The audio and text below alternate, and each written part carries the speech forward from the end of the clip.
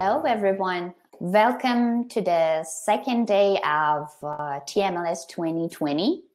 I'm Vita, an ML researcher and data scientist at Ryerson University. I'm honored to be your host for this session and introduce one of our greatest speakers. During the talk, if you have any questions, post it in the chat section. I will make sure that at the end of the talk, we get back to all of them.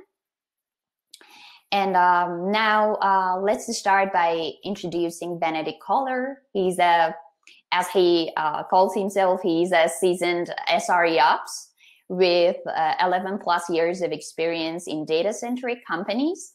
Currently, he is CTO of maiot, a Munich-based AI startup, which originally focused on predictive maintenance and asset optimization of industrial assets and commercial vehicles.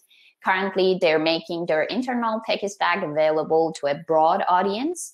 Without further ado, back to you, Benedikt. Yeah, thanks for this kind introduction. Hello, everyone. Good morning or good evening, good night, depending on which time zone you're in.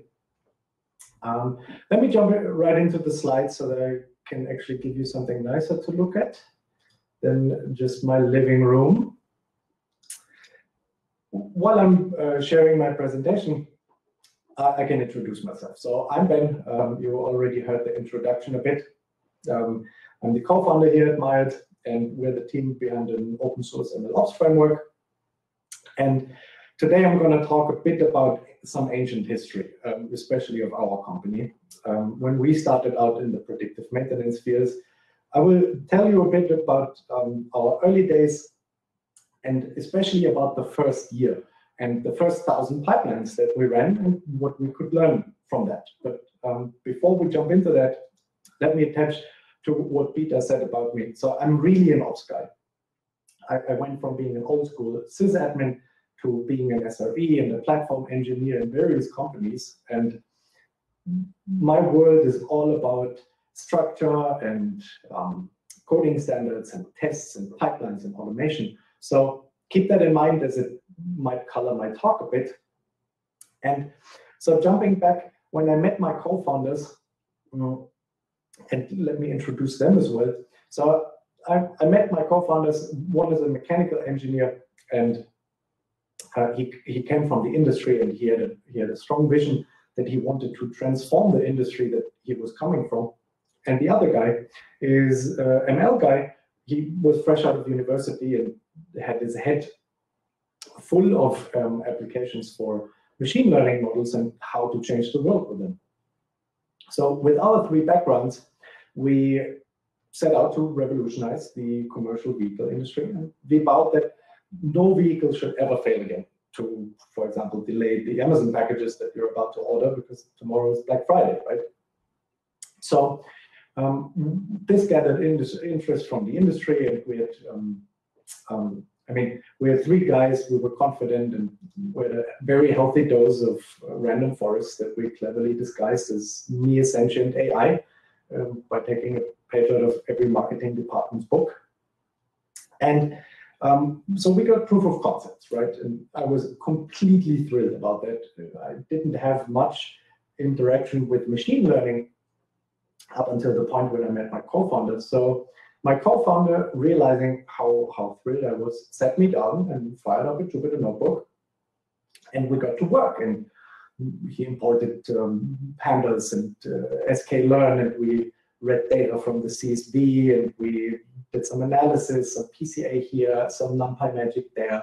We jumped through the cells. It was a whirlwind of things, and in the end, we fitted a classifier and got amazing results. And this is what this looked to him.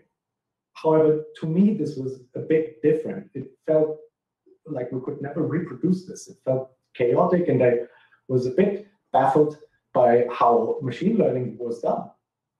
So fast forwarding a bit, we got a second proof of concept, and that was amazing. However, my fears actually came true, and we couldn't reproduce what we had done prior. We could not just take the same Jupyter notebook and swap out the data and magically come to similar results. No, we have to reintroduce and re-implement many of the steps that we've done to account for the various nuances that are just tripwires in the field. So luckily, we were a very iteratively driven team, and we had the chance to look at what was going on here. So in machine learning, if you want to break it down into its atomic meaning, you have these individual processing steps, and they depend on a previous processing steps results.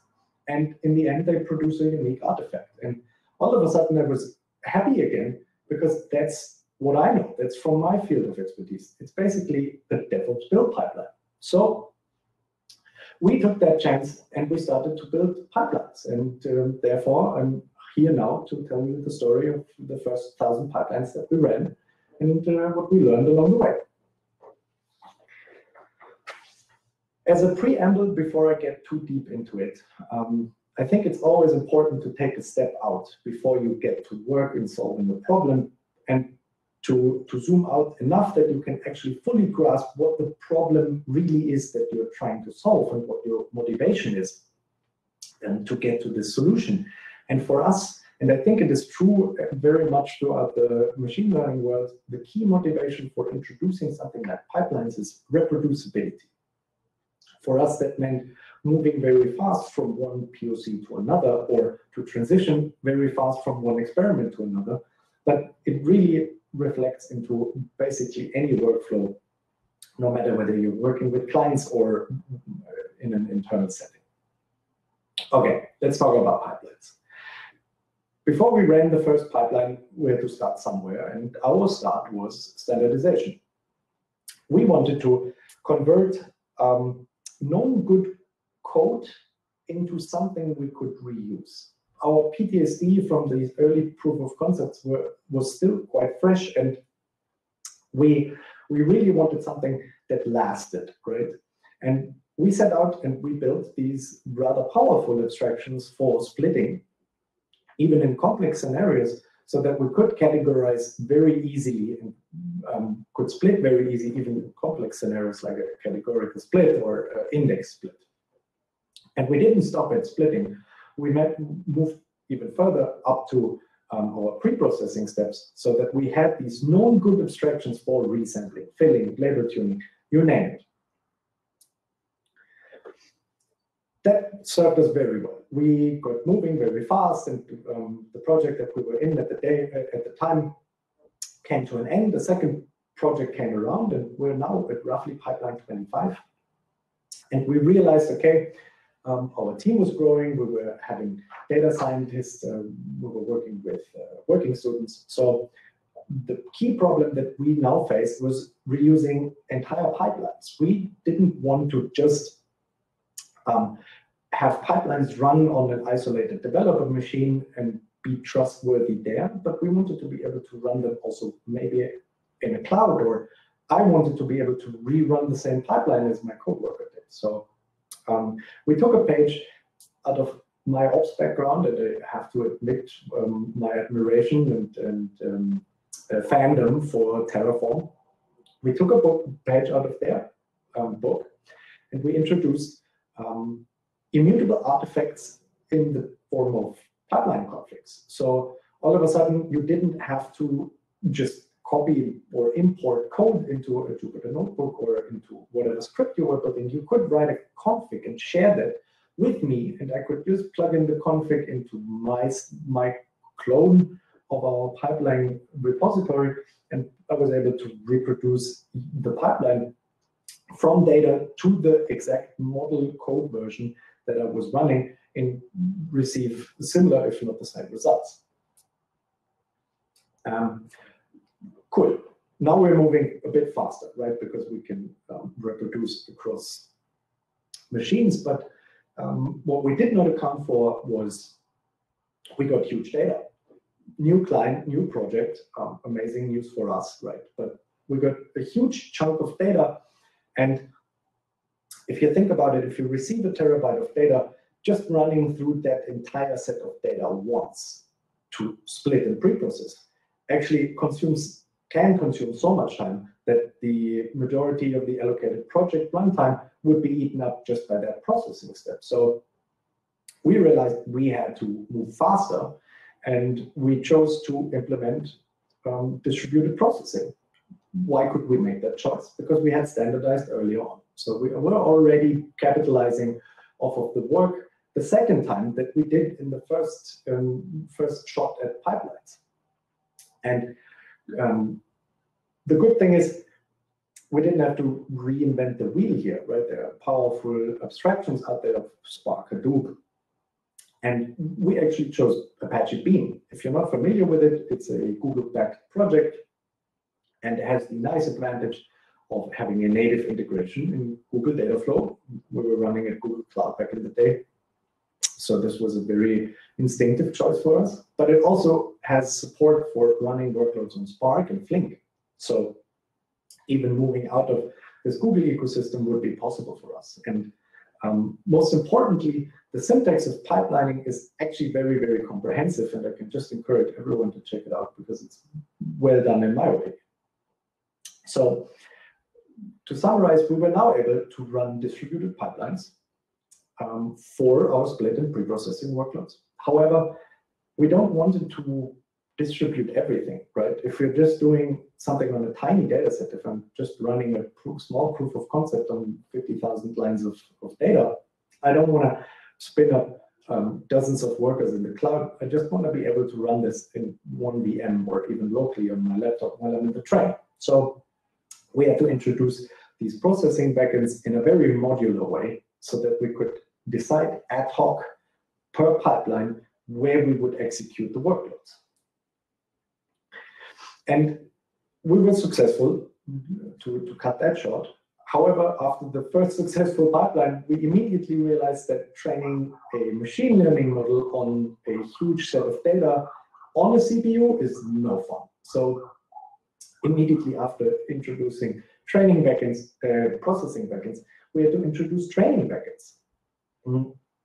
Again, I mentioned we were running at Google Cloud, but it's really no different to AWS or Azure for that matter. There's Google AI platform, there's AWS SageMaker, there's the entire Azure MLOps toolkit that's growing by the day. So we built a similar integration as we did for our pre-processing for our training so that we could harvest the GPU-based power of these training backends in the cloud. And the same hurdle was given to us by our own thought structure. We had to be able to train locally as well, right? I don't want to necessarily train every data set that I'm working on in the cloud and incur cost. And cost is really the perfect transition now to a bit fast forward. So we were using on this big data set a lot of VMs. We were bursting quite heavily into Google Dataflow. And we realized that we've gotten faster, we haven't gotten that faster because we had to do each split and each pre-processing step over and over again. And not just was that costing us time, it also was costing us real heavy money. We were racking up crazy skyrocketing cloud costs. So we could have gone for a bit more crude approach here of just manually attaching a training to previously run pre-processing.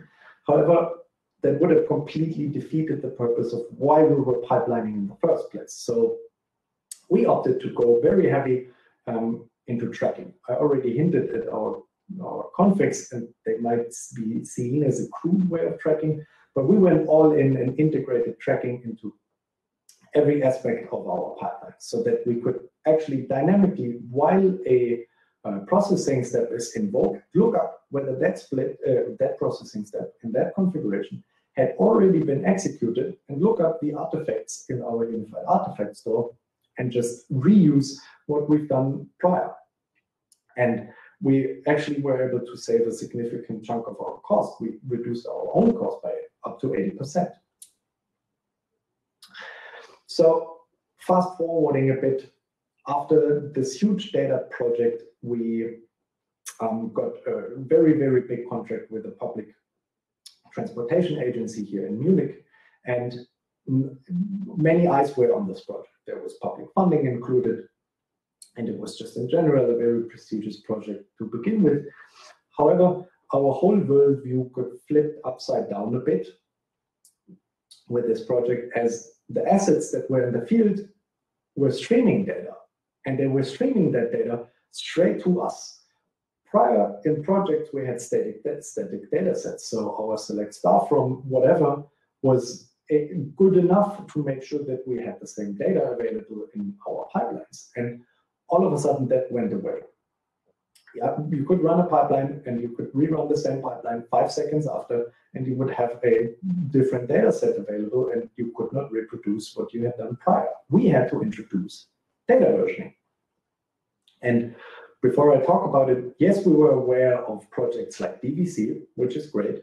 However, it created an overhead that we shied away as an organization, and therefore decided to rather go and reuse the logic that we had already introduced for caching and adapt it for data versioning. So we really used this caching mechanism to create immutable snapshots of data, and therefore created this reusability through our pipelines without actually having to change any of our pipeline code. And while I'm in this project, a second thing happened, and it happened very far down the line. So the project was running very actively, and we were achieving good metrics across the board. But in a deep drill down with one of the project managers at the time, we realized that one of the assets that we were predicting on was a complete outlier, and it behaved rather badly when looking at the individual predictions that we were making. So through unfortunately lengthy process of hacking together visualizations and understanding what our pipelines were doing, we found out that we had introduced bias. And that caught us a bit off guard, because we were quite diligent actually in evaluating the results of the pipelines that we were getting. However, because we did not have a standardized evaluation methods, we just missed the outliers that we had created ourselves. And to remedy that without losing the freedom that the evaluation just needs at times, we sat down and really drilled into which tools do we think are best suited to root out bias going forward, and added it as a post-processing step to our pipelines. In our post-processing steps, a Jupyter notebook is created to stay within the paradigm of data scientists that features TensorBoard, TFMA, TFDA, and the what-if tool to make sure that we can catch bias with this minimum set of evaluations that just should be walked through with every pipeline that's evaluated. And coming to a bit to a close here, as a last topic, I want to talk about serving. So I'm coming from a DevOps side, I've mentioned that now. And in the DevOps philosophy, it's really all about ownership of projects and software. So we wanted to create the same ownership for the teams that were running our ML projects, and have it go from negotiating in which form data actually ends up at their project to how it's deployed, and to be responsible for the deployment when it actually happens. And for a successful serving to fulfill our criteria, serving had to meet certain aspects that we were keen on. So every pipeline had to be deployed. That needed to be guaranteed. So we had to introduce strong automation. And not just that we have to introduce strong automation, we also had to introduce automation on a level that is discoverable for the data scientists, not just the ops people. We had that before we were introducing, including the models that we trained into simple containers, but it wasn't discoverable for the data scientists in charge for these projects. So we had to flip the paradigm and actually start serving from our pipelines, so it was visible what was happening to our data scientists. Not every pipeline needed to be served. I think that's also clear, but we wanted it to be default served with an optional opt-out. And last but not least, we did not want our pipelines to go straight to production. That is, I think, a reckless move, but rather we wanted to deploy pipeline results in serving scenarios that mirror production as closely as possible. So let's say we were creating new environments on a Kubernetes cluster, introducing a already production-ready deployment that could be tested with impunity by our data science team, with a later possible handover to the stakeholders down the line, so they could actually make the decision when to swap a deployment to live.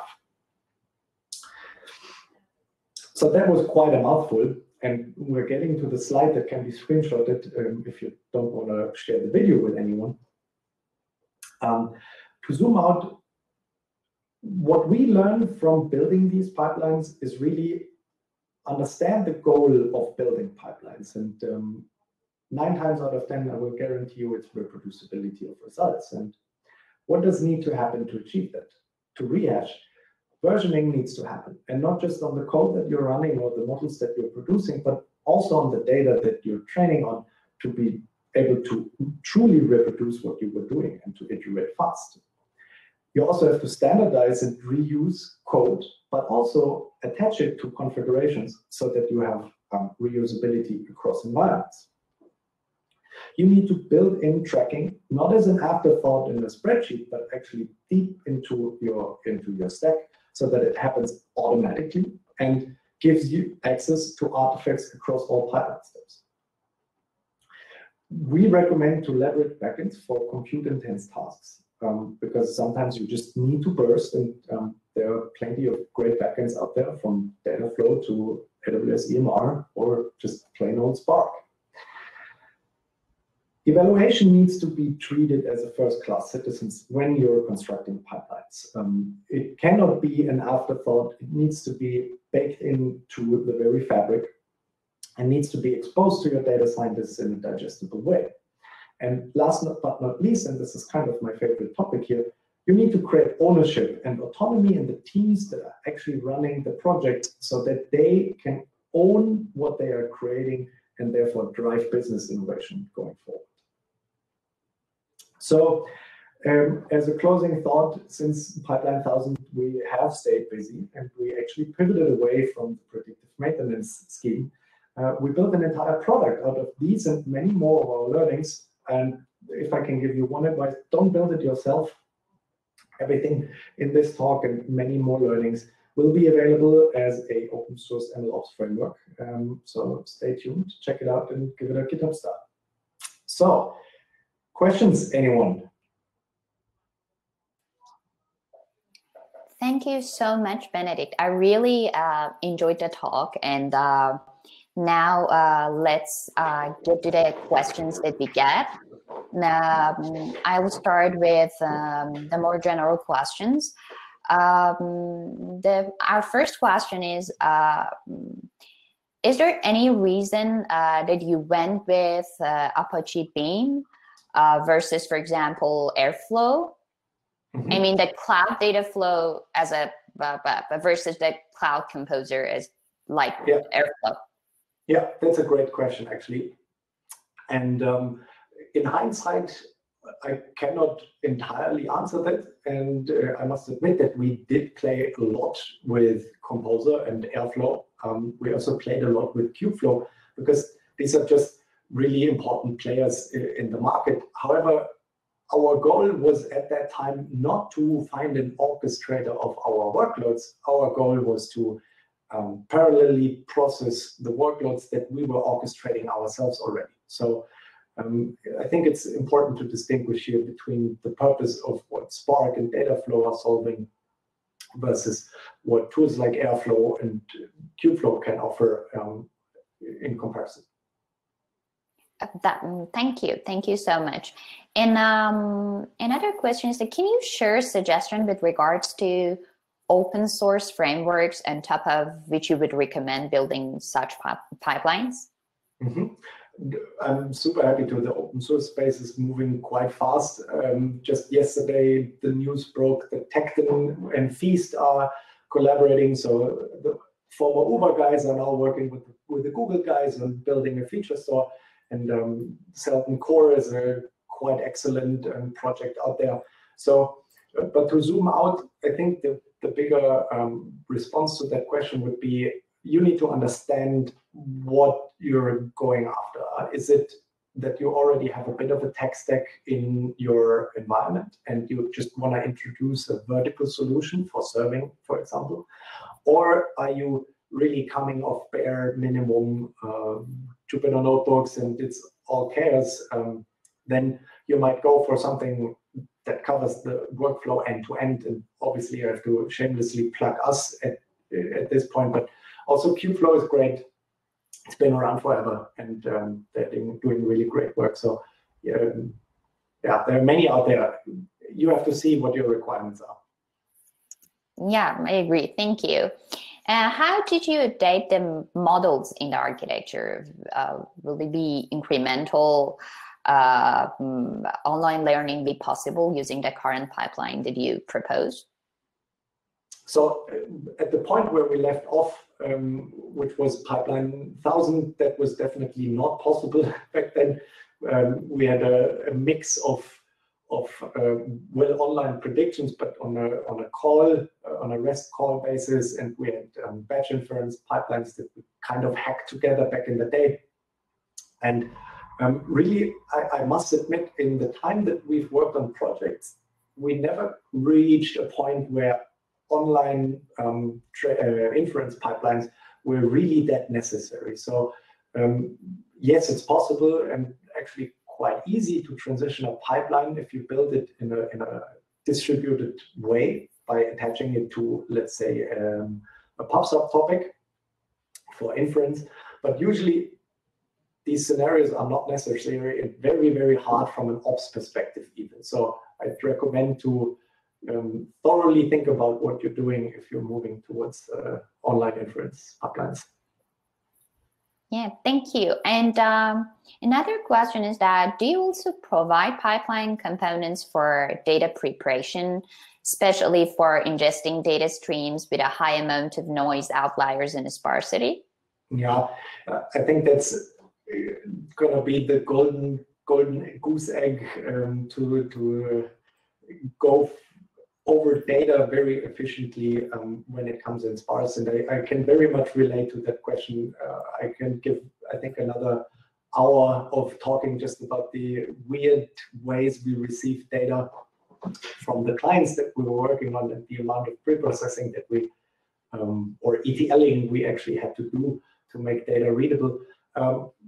The pipelines that we're building offer the ability to run arbitrary steps, either in pre or post-processing. So you can bake that in.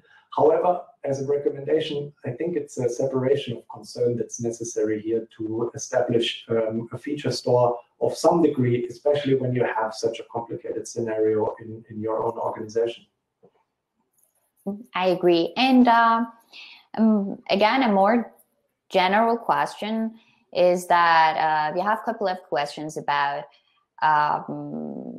do you leverage, for example, GCP AutoML for any of more basic use cases? Mm-hmm. And what is the difference that you see from the MLOps services offered by, for example, companies like Google or Amazon, with what you currently use and propose? So the offerings that Google, Amazon, and Azure, and I'm just going to bunch them up now because I don't want to get too much in the weeds there. The way the offerings actually range quite a bit. So there's AutoML that was mentioned in the question, which is great to move fast, but doesn't let you go so deep. And then there is something like the AI platform, which is really just a bare bones way of running a container to train a model in a scenario where you have access to powerful GPUs, right?